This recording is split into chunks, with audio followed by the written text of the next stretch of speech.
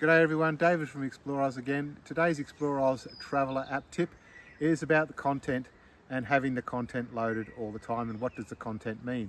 We were recently on a trip, or we're still on that current trip, and a load of people have come up to us and showing us their devices and wondering why things aren't working as they are when we demonstrate stuff. And it's been amazing to find how many people actually don't have the content data loaded because they just think they want to use the map. The app is designed to be the content and the map integrated together to create the whole product. So what will happen if you don't have the content loaded? I've got it sitting here on my screen here.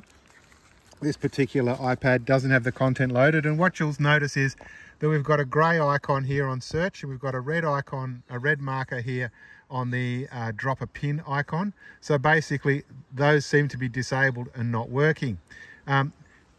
If we have a look over here in our data manager, everything looks normal and everything seems to be fine. We've got a current position, we can see the map. But if we go into data manager, what you'll notice is there's a download button and there is no content loaded. Now, the app is maps and content, and really they're both meant to be used together. If you're getting these coloured like this, and when you tap on it, it'll go straight to the same data manager download screen, you need to start that download and get that done to get the content installed. The app does not work as it's meant to without the content. So if I just flip over to this particular iPad that has the content loaded, one of the things that you'll notice differently is that there's no markers. We come in here and we can't turn on places and folders, and we can't turn on any of this stuff. None of these options will work, but you can't actually turn them on because the data doesn't exist. It's not there. The difference when the data exists and is there is that you come in here and you can turn these all on and off, and you can see the results of it changing on the screen. You can see the treks appear, you can see your items in your folders appear, and you can see the places appear. This has to be working. In order for the other things to work, like dropping a pin, you need that to be able to drop a pin to create a new place at the crosshairs, and also to search the content.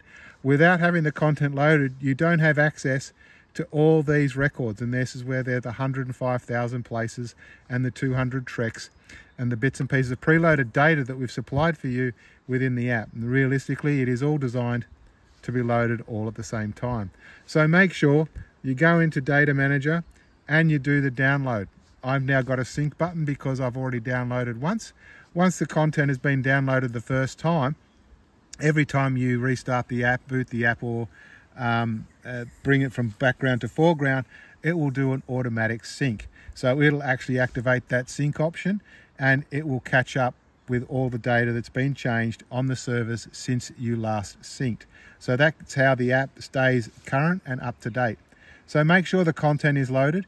In the latest release under 9.1, we basically force the content to be loaded before you can download the map packs. So if you're having trouble downloading the map packs, make sure the content is installed first, and make sure the content is always installed. Hope that helps you with your usage of the Explore Oz Traveller app.